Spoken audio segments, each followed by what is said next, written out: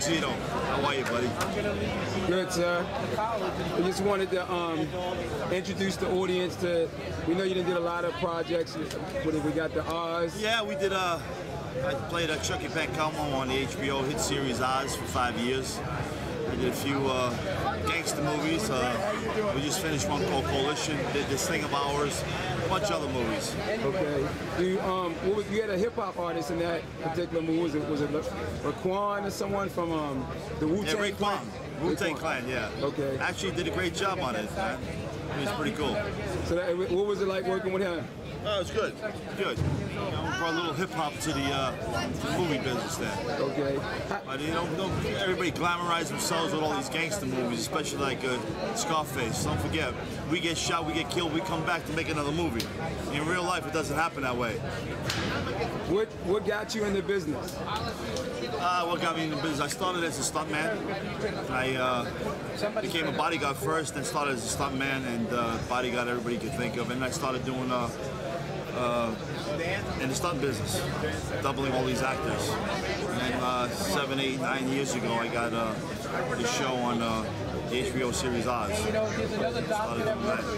What are some of the things that you do to really prepare for your character, to get into the role, to get in? Because you got a lot of kids on the street trying to be, they try to live that thing 24/7.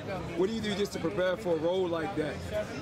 So it don't take, I guess, well, you don't take it for real. Well, actually what happened with Oz, I wound up doing 6 years in prison because of a few other things that people try and think it glamorizes, but you know what, either you wind up dead or in prison doing the wrong thing. But I wound up coming out of prison, I got the show on HBO series Oz, and I played an inmate. So that was pretty wild, coming out of jail to go back in jail. But the only thing about that, I went home at night.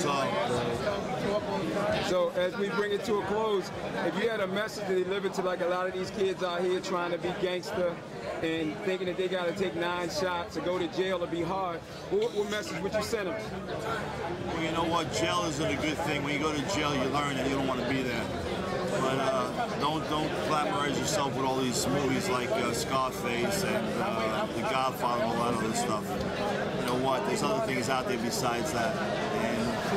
And if you want to be the gangster thing, the only thing you won't wind up is either you're jail or dead. And that's not a good place to be. Like I said, we're actors. We get shot, we get killed, we come back to make another movie. In real life, you don't get a second chance. So think about that before you want to become a gangster. Thank you, sir. Thank you.